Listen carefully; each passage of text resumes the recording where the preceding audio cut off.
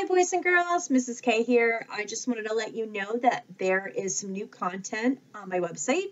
I had put a what's called a Microsoft Sway, which is kind of like PowerPoint. It's a little box that has slides that you can go across and some videos. It's on my website, and it's about an artist that I recently became aware of within the past couple years.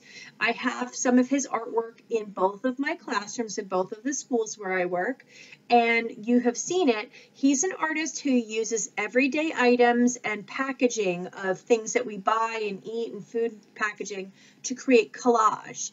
And some of his collages are of items of like pictures of sunflowers or buildings or things like that, or they just rearrange the package, or he uses them to create quotes of famous pieces of writing and poetry and different things that we're all aware of.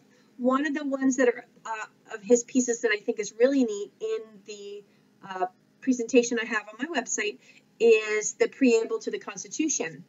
It's in there.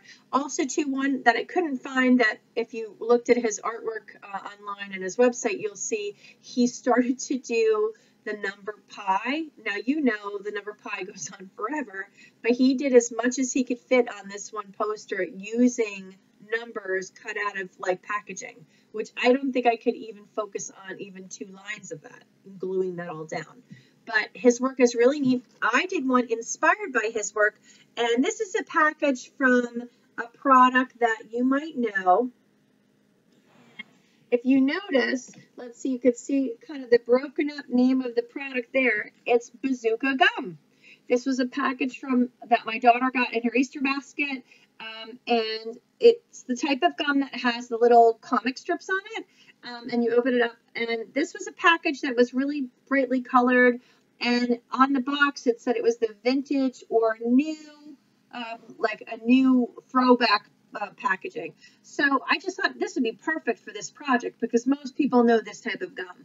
So I did it in his style. Now, Michael Albert was an artist who really became famous by taking a box of Frosted Flakes. Now, I love cereal, so he did that project. He took the Frosted Flakes box because in his apartment building, the people would take the trash and leave it by the incinerator chute to go down. Well, he said that the boxes of cereal must have been too large to go in the little plastic bags that they would tie to put their trash in.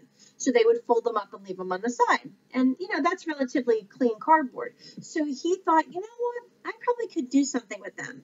So he took this Frosted Flakes box and he cut it up and collaged it with spaces in between and kind of moved a couple things in different unique places and created this piece of artwork. And it suddenly took off. People thought, wow, that's like a modern day pop artist. And when we say a pop artists are artists who use things that we in everyday life, things that are popular that we know.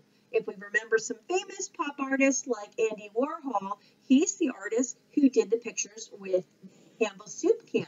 So pop art, anything every day that we like. So what I'm challenging you to do is, first of all, go on my website and look up the little slide presentation that I have about Michael Albert. I also have his website down here, michaelalbert.com. Make sure you get your parents' permission before you go on the internet. Then the other thing is, look for packaging that is like your favorite product, your favorite thing.